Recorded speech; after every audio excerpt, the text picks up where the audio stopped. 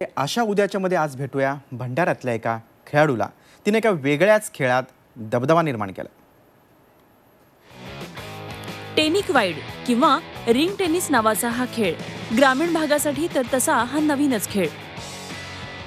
भंडाऱ्यातल्या मातृस्मृती नगरमध्ये राहणाऱ्या नंदिनी फेंडरनं या खेळात आतापर्यंत अनेक बक्षिसं मिळवली आहेत. गेले 6 वर्षांपासून नंदिनी टेनिक्वाइट खेळते.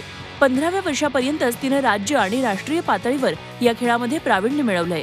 2013 मध्ये परभणी, औरंगाबाद, हिंगोलीमध्ये झालेल्या सब ज्युनियर स्पर्धेत ती पहिल्या क्रमांकावर राहिली.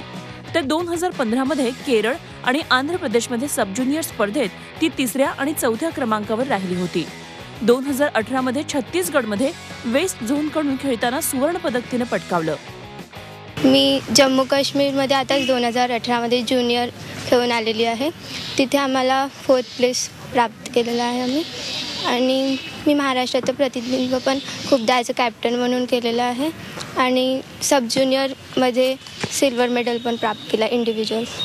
मला इंटरनॅशनल लेवलपर्यंत हा खेळ खेळायचा आहे. त्यासाठी मी कंटिन्यू करणार आहे गेम. नंदिनी फेंडर ही जवळपास आता 6 वर्ष झाले खेळत आहे.